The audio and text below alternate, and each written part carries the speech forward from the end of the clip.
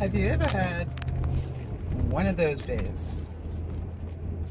If so, you'll relate.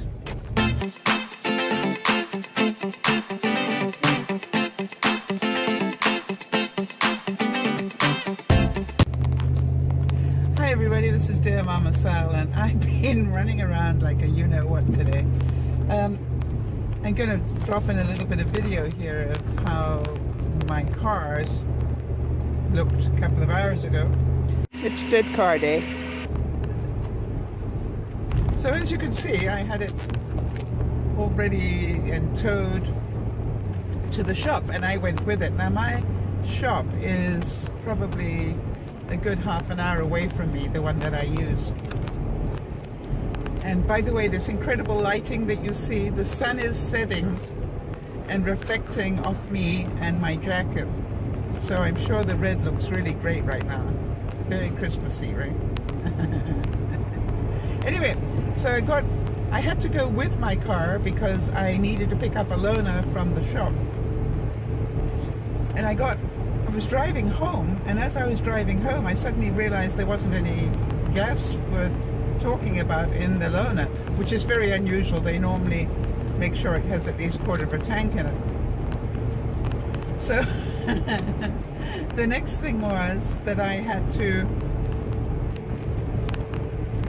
get to a gas station, and then of course with my luck I then ended up in a huge traffic jam where I sat idling, and you know, you're sitting there idling going, I just hope that the fumes last long enough. You know, because you know you don't have more than a thimble full of gas in there and you're idling on a loaner. You know.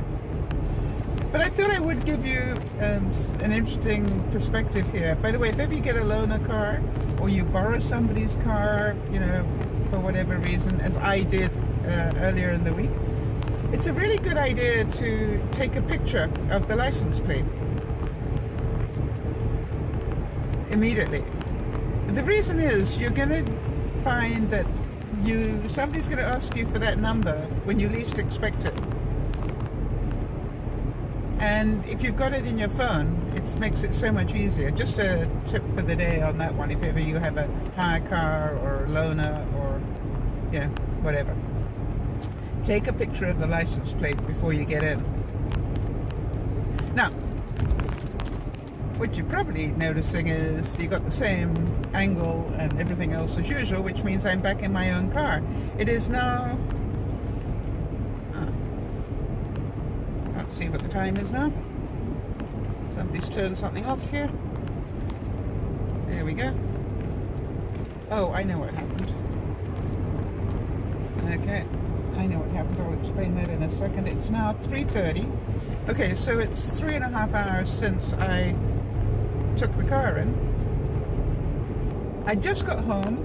I just made a cup of coffee and was sitting down. I was probably halfway through my coffee when the shop called and said, you can come and get your car. This is after I just put 30 bucks worth of gas into it. You can come and get your car. I said, why? What happened? And they said, well, we checked it out and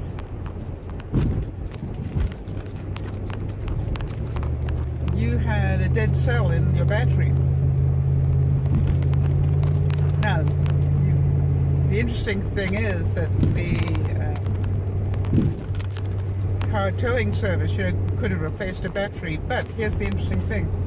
I'm glad I didn't go that route because the battery I had in had a 2-year warranty on it, no questions asked.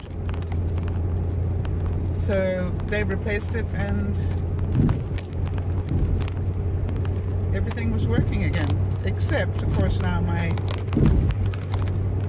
clock's all wrong, which means I've got to reset that.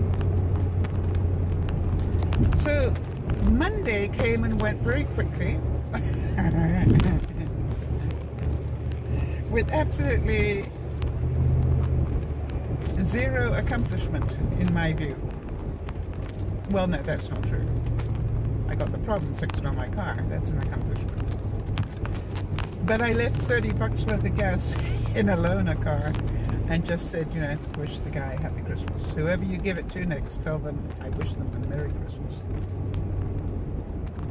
And now I'm looking at my car and guess what? I need fuel. Of course. Some days are like that, aren't they?